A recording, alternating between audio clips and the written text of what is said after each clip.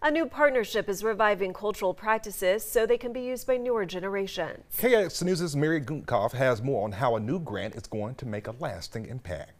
Nuweta Hidatsa Sanish College, located in Newtown, has joined forces with Montana State University to strengthen their agriculture programs. Together, they have received $5 million from the USDA to support indigenous food systems and agricultural programs. Jill Falcon Raymaker, the representative for Montana State University, says this partnership will allow them to restore connections within the Great Plains region.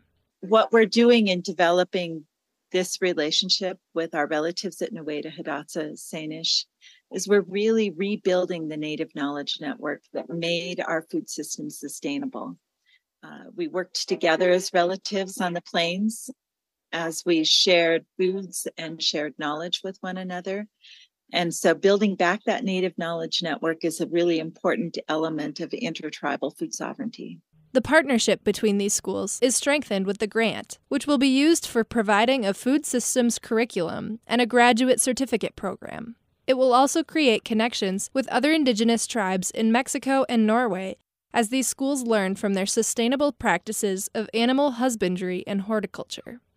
Ruth Plenty Sweetgrass She Kills, the Food Sovereignty Director at Nuweta Hidatsa Sanish College, believes that this grant will benefit the whole region. So with this project, part of what I want to see is our people having the opportunity and the exposure to agriculture, to farming, again, those ties to our buffalo relatives, and to be able to know how to grow our own food, to have our own food systems, again, our own local food, know where it's coming from, how it's grown, and then not only feed ourselves, but like we did historically, we also help to feed the region. The grant will also be used for scholarships at Nuweta Hidatsa Sanish College, helping to remove financial obstacles and encouraging involvement in the agricultural field.